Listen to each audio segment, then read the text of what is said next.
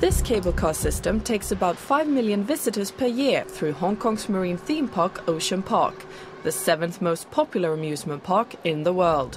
What you do want when you're in this cabin is a fun ride and a stunning view. What you certainly don't want is to get stuck up here in the sweltering Hong Kong heat due to mechanical failure. Enter condition monitoring. Main gearbox is the heart of our system. If the breakdown happened to the main gearbox, then the whole system will be stopped and the passenger will be hold on the cabins. So that's quite important to the safety of the passenger. In 2007, SKF Hong Kong tested the installation of an online condition monitoring system on one of the driving gearboxes of the cable car. The test was successful, and in 2009, a second driving gearbox was hooked up online. As we know, TMU system is a dedicated design for spindle surface in machine tools. This is the first time to apply in the cable car gearbox monitoring. Ocean Park is a 360 days all-round park. So we open every day.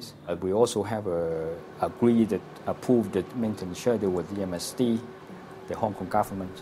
So we have to do certain work. We found the vibration monitoring equipment really helping us to predict problems. So we really found the problem even before it develops. We solve the problem, rectify, and to avoid any major breakdown which affects our operation and also our guest experience.